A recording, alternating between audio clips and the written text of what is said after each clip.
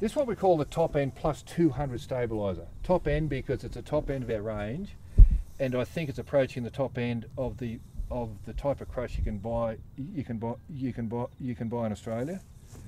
Because we don't go through resellers, we can offer this type of crush considerably cheaper than a crush manufacturer that goes through a reseller. Just to recap a few of the features: split sliding gate going in, much better than a conventional push gate. I can just open that, go back to my race, a couple of in-out movements, and if I've got to close that, I can.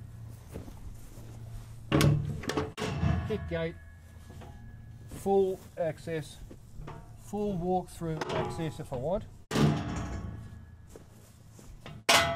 Work the kick gate with your foot the same as every other crush that has got that access. Now from here on forward, this crush starts to get really interesting. 4mm material all the way through, weighs over a tonne. Seam has a standard rump bar, comes standard.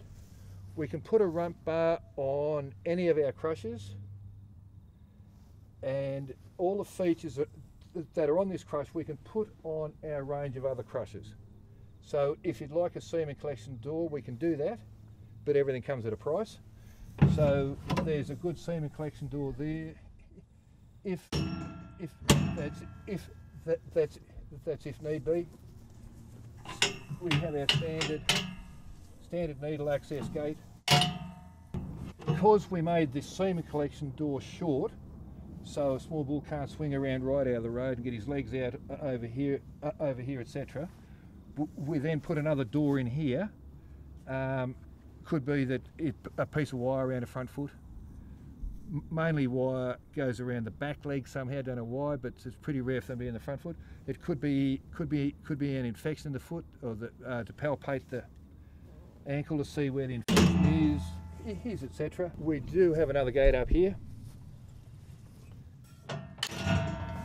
This crush was awarded Henty Machine of the Year runner-up. They only gave out 2 awards. One was first prize, the other one was highly commended, so I just like to say runner-up for the feature on the crush.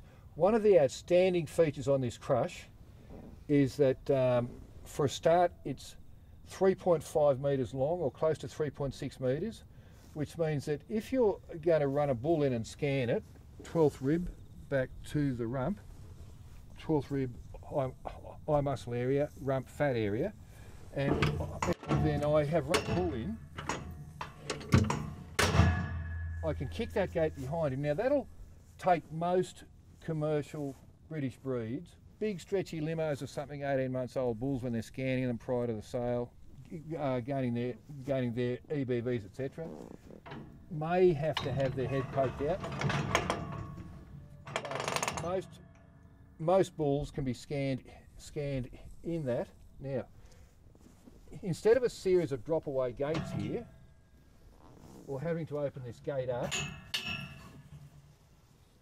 and somehow get it around past the monitor, so it's clip, put the bit of gel on, and that's all hard with the monitor, plus is this.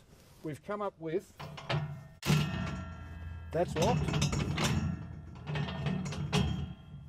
That is so simple. So there's a monitor sitting there.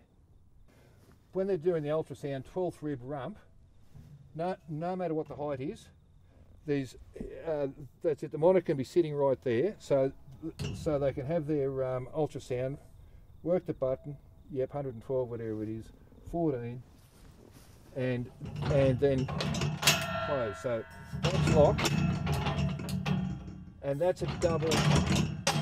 Sorry, that's locked. That's locked.